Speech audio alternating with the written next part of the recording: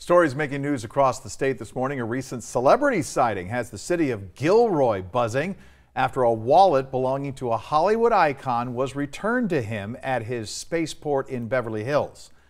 The Fruit Barn in Gilroy attracts customers from all over the place. It's been doing so for decades, including William Shatner. Yeah, apparently Captain Kirk left his wallet behind Wednesday, and that had everybody talking. Gary Tognetti with B&T Farm says when staff spotted the wallet, the crew was too young to know who Shatner was. So when he showed up to work Thursday and saw the wallet, he kind of freaked out.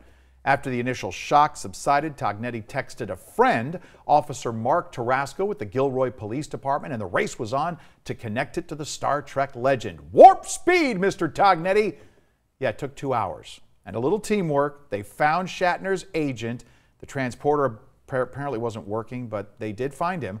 Shatner on Twitter thanked B&T Farms and the Gilroy PD for getting his wallet back, even mentioning the two by name. When you get to talk about something and laugh about it and pass on the experience, to other people, to include my family, my parents, big fans and all that, it's cool. Now, as Kirk would say, space, the final frontier. No, it's the other saying. There's no such thing as the unknown, only things temporarily hidden. In 2022, apparently that means his wallet. Glad he got it back. There you go.